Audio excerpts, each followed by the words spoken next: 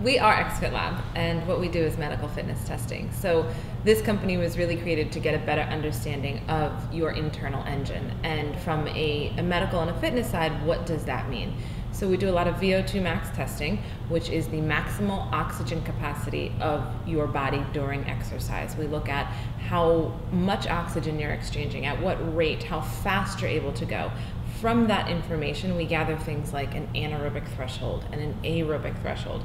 And those are different parameters that we use to give you the information on how you can get better, how you can get faster, how you can get stronger. It really is a measure of health, of cardiovascular fitness and capabilities.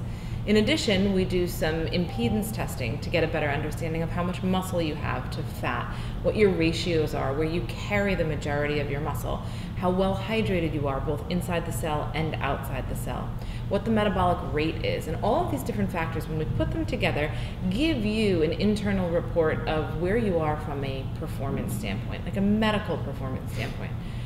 Jeff, do you want to talk to us a little bit about Sure, thanks, Jamie. Yeah, how does that apply to your training? Well, as Jamie touched on, we're going to give you a lot of numbers that kind of dictate what's going on inside your internal engine.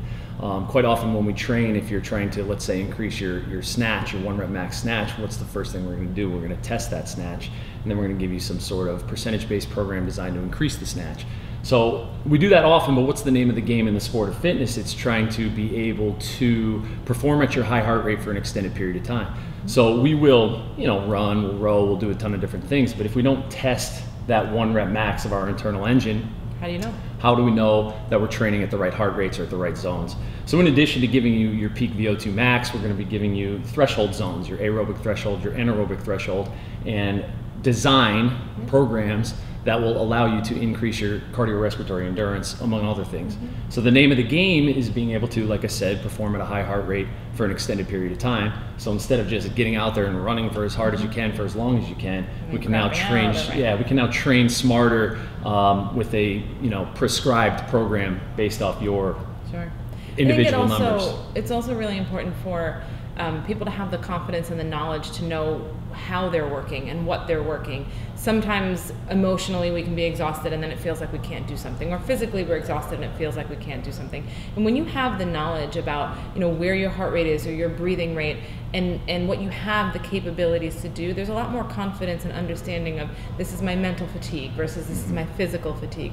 So really the same way you would get a checkup at the doctor for general wellness, this is taking, you're training at a high level.